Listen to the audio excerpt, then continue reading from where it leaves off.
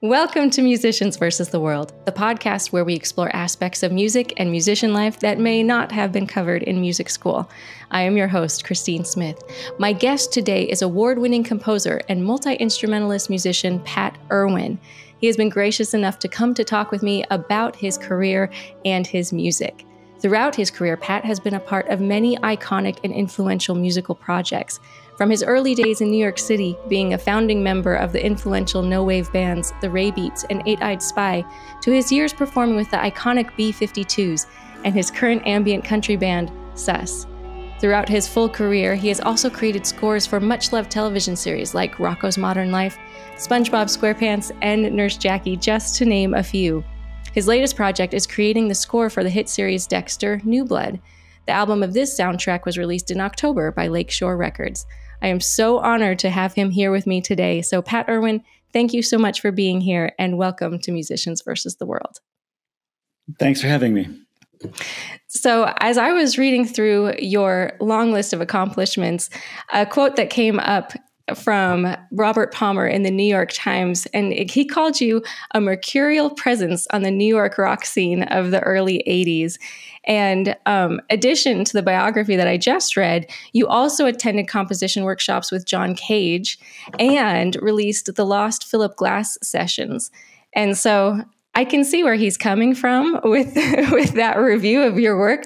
But I think that it actually makes a lot of sense. And it seems that you're always kind of looking for the new and a little bit out of the ordinary music when you're creating music. Is that a pretty fair assumption of mine?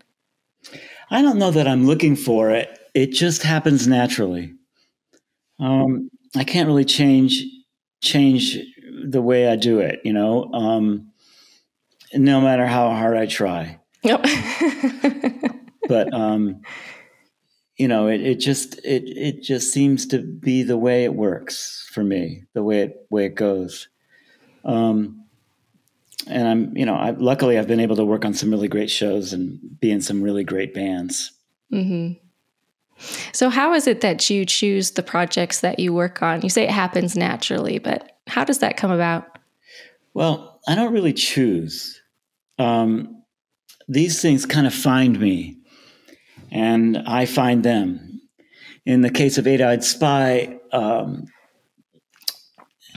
it was George Scott from the Contortions and Lydia Lunch from Teenage Jesus who were friends, and they wanted to form a band together. And they did. And luckily, a friend of mine knew George and brought me in.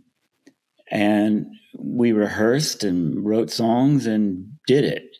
With the Ray Beats, it was Don Christensen and Jody Harris, who were also in the Contortions with George. And really, we just all loved instrumental rock and roll music and wanted to form a band. Same thing. We didn't really, with a band, you put it together. It's sort of like us versus the world, if you will. In the case of the B-52s, I knew Kate and had met Fred. The Ray Beats had opened for the B-52s on some shows. Even further back than that, I had lent them my amplifier. I knew, because of mutual friends, they needed an amplifier for one of their first shows, their first show at the Mud Club in New York City. And I lived at the end of the alley. And I lent them my amplifier. And so that, 10 years later, when it came time to put a band together and tour behind Cosmic Thing, Kate gave me a call. And, it wasn't much of a decision. It was like, yeah. But what I remember really clearly was that Kate said it was going to be 3 weeks long, maybe 6 weeks. I mean, we weren't really sure that anybody was going to show up. And needless to say, the first B-52s tour lasted 18 months. And it went from playing little clubs like, we played a party in the basement of a restaurant. And then we played CBGB's and a bunch of other little clubs. And we started to go across the country. And the record company called up and said, fly back, come on back. Why don't you do a video? And we made the video for Love Shack. And then went back out. And without knowing it, it got bigger and bigger and bigger and bigger. Yeah. I don't think you can go to a wedding without hearing Love Shack, even now. What's that? I don't think you can even go to a wedding anywhere without hearing Love Shack now. Can you believe it? I mean, that song is everywhere. And that more to the power of the B-52s, that music is in the air to this day. Mm-hmm. You know, what a great band. And then in the case of film and television, it's the same thing. I don't really decide to do things. You know, the very first show that I worked on, television show I worked on, was called Tales from the Dark Side. And I was living, you know, in my neighborhood at the time in New York City, in Queens, actually. It was around the corner from where Tales from the Dark Side was being shot. And the producer recognized me on the street. He was a fan of the Raybeats. So really? That's kind of my kind of networking. I just walked down the street. You know, luckily I didn't have to do a whole lot. And he said, "You want to do it?" And I said, "Yeah." And I was actually about to leave the next day for Georgia. I was producing a band in Atlanta called Love Tractor, who were also from Athens, like the Bees and REM, Pylon. And so I did this first episode that I worked on from Tales from the Dark Side. I actually did it at night in the studio after working on this record. But I loved it. I always wanted to do that. But I was completely naive. I didn't know. I didn't have a clue. And at the same time, per your comment about Robert Palmer, I had been working with choreographers. I had composed some music for some dance performers at the same time, now that I'm thinking about it. And that performance that Robert Palmer went to was at Dance Theater Workshop. And so he reviewed the show, which was great. He was a fan of the Raybeats and Eight-Eyed Spy, which I'm eternally grateful for. And Robert Palmer, I won't go on, but man, what a writer. A producer in Atlanta, actually, where you are, from Turner Broadcasting, read the review and in the New York Times and asked if I wanted to compose the score for a Turner Broadcasting, which is a brand new network at the time, a documentary. And I ended up scoring a couple of those documentaries. And that was how that started. I mean, those were the first things I did. All from networking and people you know. Yeah. But I mean, it wasn't really networking. It was just playing in the clubs. Mm-hmm. And I'm still friends with those people now. Those, you know, the scene was so wonderful. And people that I had met in those first bands I was in, I'm still friends with now.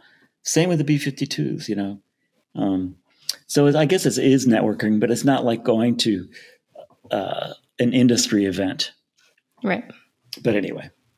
Yeah. Well, how does that transfer over from, you know, writing music for your bands, for the Raybeats and things, to scoring for television? Is the process the same? I would think it's a little different. Oh, yeah. With a band, you're holding the instrument in your hands and rehearsing. With a film and TV, you're looking at the picture. You're scoring the picture. With a band, you're playing in front of an audience, hopefully. With scoring the picture, you know, it's a different kind of performance, but it's not in front of an audience. That hopefully will come later. Both are intensely collaborative, though. and they're collaborative in ways that intersect. It always sort of surprised me. Collaborating is something that I love to do.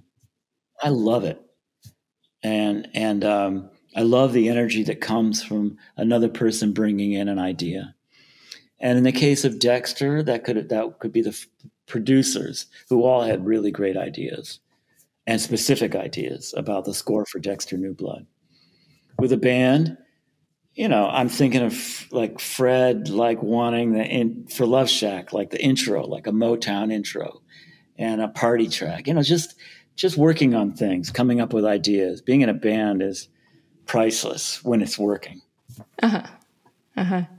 And so that's interesting to think about how collaborative being a composer could be, because there's this famous story about Leonard Bernstein composing for a film and how frustrated he got because of he felt the lack of control, and so much of his score got cut. But it seems like you have a much more collaborative approach to composing and for scoring. So what kind of approach do you bring to it? It's like, if you said in Dexter, the producers had lots of ideas. What was kind of the process of creating that score? Well, first of all, with regards to having things being cut, if you're not prepared to have things being cut, you're in the wrong business. It happens all the time. Or in the case of Dexter, I had things that I was submitting very early on, even before I received the scripts, just based on general ideas about what I knew it was going to be. I was sending ideas for feedback. I think I know composers. It doesn't matter whether they're classical composers, jazz or rock and roll, who aren't ready for that kind of scrutiny. Things being cut, not used, changes being made, but it's being made for a film. And really, actually, I wasn't ready for it when I started out, to be honest with you. I think about it. I wished I had been a little bit more prepared for that. But with Dexter, we knew really early on that we wanted a new sound. We weren't in Miami anymore. And it needed to be different than the original score. Yet at the same time, we wanted to allude to that beautiful theme that Daniel Lick composed. So that was a challenge. But I like that kind of challenge. That was a good challenge. First of all, the original was so beautiful and so beautifully composed and recorded. But we knew we wanted a colder, more distant, austere sound. And one producer in particular, Marcos Siega, was quite specific in when he told me in our first meeting that he wanted a more ambient sound. And I knew, at least I thought I knew. Yeah, I thought I knew exactly what he meant, or I hoped he knew. And I loved the music from, say, Chernobyl, Trent Reznor's and Atticus Ross's, their score for The Social Network. Mm-hmm. I really loved that idea of the sound design being a part of the score. And we wanted to do that with Dexter. Yeah, absolutely. So how is that different? Because it is very ambient and it's much more electronic. So I would assume that it's the whole recording process is very different for electronic music than, say, a traditional, here's the score, send it to musicians type of process. There are more similarities than differences. Oh, yeah? Yeah. I mean, it's got to serve the picture. Uh-huh. And, with traditional instruments, if you will, maybe a synthesizer is more depending on how you feel about it. But like with a traditional orchestral instrument, a violin is a violin. A guitar is a guitar. You might play it differently. It might be processed differently. It might have different effects on it or something. With a synthesizer, at least a couple that I used, you create the sounds and you have to design the sound yourself. Now, there are plugins that come with modern digital recording workstations that have presets. But I used a couple synthesizers that are so old they don't even have presets. And that was Really? time consuming to find the right sound that I Oh. wanted that would work. And it was solitary, Mm-hmm. like the show. I think, and that rubbed off on the way the music sounded, because I'd be by myself trying to get just what I thought would be the right sound to work for it. It was fun, you know. Yeah. But ultimately I scored it in the same way, you know, like as if it was an orchestral score. You know, the violins will be at the top and the woodwinds in the middle, and they're, you know, different sounds. I just treated them you know, as instruments. Mm-hmm. And so you had the layering and you had the doubling and everything. Yeah. So Exactly. Yeah. how did you manipulate the sound with those old synthesizers? And like, what are some of the things that what were some of the sounds you were looking for as you were coming up with that? Like the sound of the place where they were, the wind and the cold and the crunchiness of the snow, the sound of his knives. You know, I really wanted to get inside there. I mean, it's what you want to do when you're writing a soundtrack. I just wanted to be in there. I wanted to be in there with the set design and the actors and the editing and the writing, and I wanted to be a part of it. Yeah. Oh, I love that. And that's what I love about music, that it can really create that whole world building and work so well with the picture. Yeah, That's me really too. exciting. I agree. You know, at times it's kind of hair raising when you've got a deadline staring at you. But when there's just a priceless feeling when you feel like you've got it. You know, like I got this. This is it. You know, now many times it's not it. And then you get feedback and have to change it, right? Yeah, exactly. Oh, you know, and I'm well past the point where I say, you know, like, no more do you say things like, well, what's wrong with it, or why not? You know, you just, if it's not working, it's not working. Gotcha. So did you get any of those changed cuts? Are those on the album, or like any of the ones that you wish had made it into the show, or are these just what made it into the show? I'm glad you asked that, because there are some things that didn't make it into the show that are on the record. Really? Yeah. Oh, is it okay if I ask which one? Well, I have my notes here, but I'd have to go through it. You know, just little pieces. There's some piano things that maybe that goes on a little longer, Yeah. that were cut, that I felt would make it better for listening, but Mm-hmm. weren't necessarily working for the picture. For the It picture. needed to be cut. Mm-hmm. So not a lot. Everything is basically there. It's just, you know, there were four. I call them New Blood suites, which were, and I wanted the record to feel like you were watching the whole show from beginning to end, and that's how I made it. Yeah, it definitely has a story arc to it. Oh The album man, that does. makes me so happy. Yeah, I'm glad you caught that. You're the Yeah. first person to say I really wanted to do that. I was worried that it might be too long, but No. you know, No. you don't have to listen to it all at once. Right, exactly. Well, and speaking of listening to it, it's great to listen to it with headphones or in a surround sound, because the mixing in this album is so fun. There's so much depth to it, and there's so much.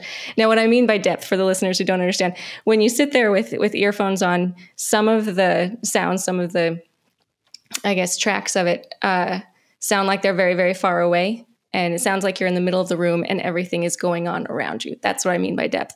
And I've just got to know, so you worked with the mixing engineer. Like, how did you create that sort of all around depth of the mix of this album? I'm so glad you asked this, because yes, I work with a mixing engineer, and his name is Patrick Deravaz, and he's a real talent. And I've worked with him since Rocco's Modern Life. Really? Yeah, we go back. He's done everything I've done, and I mean everything. He's done Bored to Death, Nurse Jackie, Rocco. Well, the last 4 seasons of Rocco's Modern Life. Sometimes when he's done everything, and I trust him. I can't imagine working on something without him. And so that's really him. That's him taking my stuff and doing his thing on it. Really? Yeah, really. Well, he did a beautiful job with it. So I'm going to tell him. Next time you talk to him, please. I'm calling him. Well, I've got a date to call him tomorrow, but yeah, I'll tell him today. Yeah. They don't get a lot of feedback. Really? Recording engineers. And increasingly, composers are being asked to do more of the mixing themselves. Right. I'm not that great at it. I'm getting better. I mix all the sus music myself. Oh, do you? Mm. Maybe Patrick does a couple things, but I do most of it. And I ask him for advice, I think, maybe. But I couldn't do it without him. I mean, I wouldn't do it without him. I'm not that good at it. I love collaborating also. So he'll play me what he has in mind. And I love being surprised. And he does that panning and all that cool stuff. It adds an extra layer of interest to, and I think it makes the sounds that you've created so carefully and just accentuates them in just the right places to really bring everything together so beautifully. Oh, thank you. Yeah. Thanks for noticing. Oh, I loved it. It was so fun. That's really cool. Thank you. No problem. Well, so did those types of mixes, like just one little question, follow up on the mixes, and then we'll go back to your career. Do those mixes end up in the show as well? Because that made it very complex, but I did notice they left the middle out for all of the dialogue, So does he also help, do you write and then he mixes the music and then it gets sent to the sound people in the show for them to do a final mix? Yeah. I mean, we put some new mixes on there for the record, but for the most part, to be honest with you, Patrick delivers the files with a premix in mind. If it's too much or too wide or something, they'll change it at the final mix. And that can happen. You put it together at the end. It's kind of like magic, really, or baking a cake or something, which is its own kind of magic. You get you mix it together with the dialogue and the effects, and sometimes you're hearing things that you never noticed before. I remember the first time that happened to me when I sent the music for Tales from the Dark Side, and I was getting deep. I just thought I was doing it, and then I watched it back on the show, and there was like this jackhammer going over the score, and I was like, "What's that?" That's fine. It has to be part of the storytelling and what's happening on the screen. Well, how did you get to that point where you don't take it personally when you've worked so hard and you have this beautiful thing that works? What's the mindset that you have to not take it personally when there's comments? I don't know what happened specifically, but you just have to be prepared. Like when you're done with it, when you send it out, you send that final mix out, it's just no longer yours. And luckily, I got a handle on that early on with Rocco's Modern Life, when you send it out, you're done, Hopefully there's a new one that comes in, and you do the next one. It's no longer yours. And that's sort of what's cool about it too. You get somebody else to do their thing with it. I swear to you, I work with a music editor quite a bit, a woman named Missy Cohen. She didn't work on Dexter, but the other shows that you've mentioned and several others. And then Missy and Nick Carr, who was the music editor on Rocco, most of the time when the edits are made, they're making it better. Mm-hmm. And it's really exciting to have a piece of music being transformed into something better by a music editor. That's golden. Telling me about Rocco's Modern Life and the musicians just being amazing.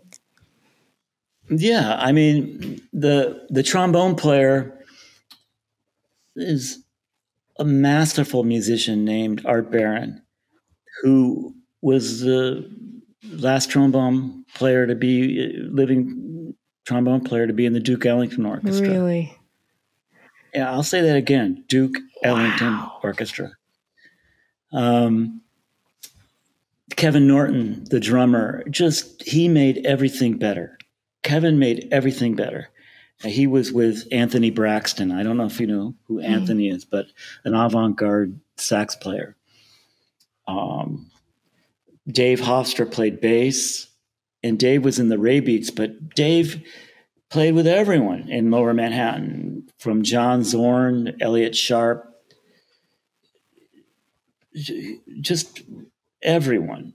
Just amazing musician. Rob DeBellis was on woodwinds, and right now Rob is in the pit orchestra of The Lion King. And I played guitar and organ. Kevin played drums and percussion. It was a small little band, and we would bring in other musicians. Like if we needed a bagpipe player for like one cue, we brought in a bagpipe player. Tony Trischka played the banjo on some. We brought in harmonica, Dave Douglas. They were on trumpet on some things. It was just a great band. Legendary musicians, all of them. Wow. And it was a thrill. Yeah. It was a thrill. We really looked forward, and they really wanted to make it better. And they did. They made everything better. That's one of the great things about when I get to put a live band together for a soundtrack. And I recently found all of the master tapes for Rocco. And I'm just starting to, Kate and Fred from the B-52s sang the theme, and we just had a ball. It's one of my favorite. It was like being inside of an engine. I loved it. I can imagine. And it just made that show. I mean, the show was great anyway, but the music was it was so different from anything else at the time. And I think it really set the bar high for other shows like that. Thank you. Yeah, it was amazing. So I can't let you go without talking about Sus just a little bit, if you don't mind. I don't mind at all. Thanks. So ambient country music. I think it sounds awesome, but I would never put ambient and country together in my mind. So how did that generate? How did that come about? Well, I'm not going to take credit for that. Bob Holmes had the idea and put those words together, and Bob is in the band. We were friends. We would meet at this deli for years in Midtown. Well, in lower Manhattan, really, on Fifth Avenue, Eisenstein's. And we would hang out and talk about music and blah, blah, blah. And then one day, Bob thought, well, maybe we should form a band. And we did. And we all loved ambient music, starting with probably Eno would come to mind. And Bob's idea was to combine Eno. What would happen if Eno and Ennio Morricone were in the same band? So Eno and Ennio. Wow. And we all like country music. And lo and behold, there's a lot of people who are kind of doing their version of this. Really? Chuck Johnson, Luke Schneider, Hayden Pettigo, a lot of really interesting musicians are taking like what you might consider traditional country instruments and doing something else with it. But I would also include John Cage, Philip Glass. Oh, yeah. I love Bill Frisell. I don't know if you know Bill. No, Bill's I'll have music, to listen. But, well, please do. Okay. Bill Frisell is, and he would, he's on a jazz label. He would probably never say ambient, but nor would Philip Glass. But Eno does, and it's just a different sound. And I'm glad Sus exists, if only because at the beginning of Dexter, I knew the showrunner, Clyde Phillips, but the other producers, who were Michael C. Hall, the actor, Marco Siega, and Scott Reynolds, they didn't know me. They knew me as SpongeBob SquarePants and the B-52s. So they didn't really make any kind of connection to like Dexter. Nothing kind of screamed out like, oh yeah, that's our guy. But when they heard the music of Sus, which, you could point to, say, Ry Cooder's soundtrack to, say, Paris, Texas, or other scores like that. They could hear it. They could make a connection. Well, thanks for giving Sus a spin. We've got a new record coming out soon. Oh, yeah. When is that? Next week, there'll be an EP. Really? Yeah. Okay. Well, we'll put links to that in our show notes, so people great. can find it. Yeah. It's really interesting. It's like you said, it's like the country instruments played in a new way, and I love that. I love hearing things done in unexpected ways to make new sounds. I just get a kick out of it. So I'm excited to hear that. Oh, cool. Yeah, thank you. Absolutely. So now you've been in the industry for a long time. I know it's changed a lot in the last few years. Where do you see kind of the music industry, or, I mean, that's such a loaded, huge question. Where do you see the scoring industry going in the future? Well, working backwards, working remotely is going to change everything. It already has. Working during the COVID lockdown, and there are advantages to working remotely, and there are some things that, speaking for myself, that I don't particularly enjoy. But the convenience, you can't deny it. Digital file sharing has changed everything.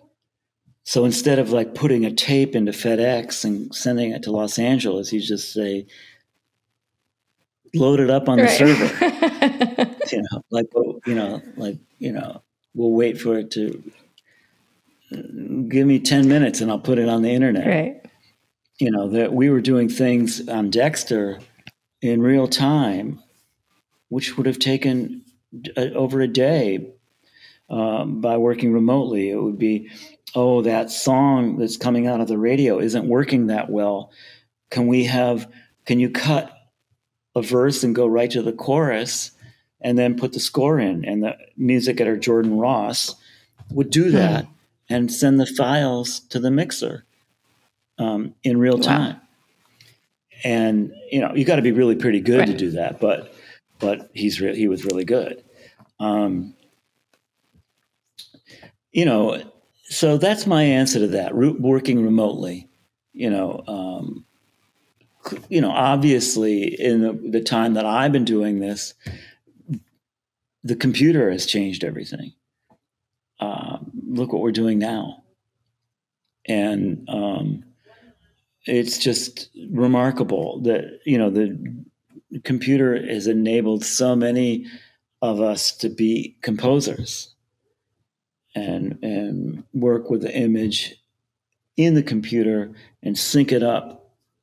In the very beginning of Rocco's Modern Life, I was actually working with just drawings. Really? And a stopwatch, the storyboards. So I knew how long that scene was going to be, if it was a matter of seconds or whatever, and I would time it and write it into the score with the tempo. Wow. When I got hip to the computer programming, which was, it existed, but I didn't really use it. The computer loved that kind of stuff. And I said, oh yeah, I'll time that for you. So it's made it easier in some ways.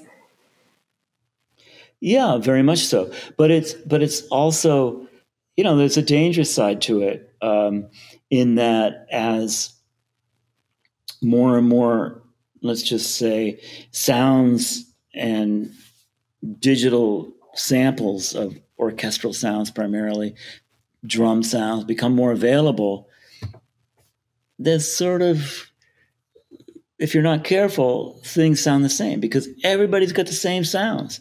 They've got the same BBC orchestra or the same Hans Zimmer or the same piano samples.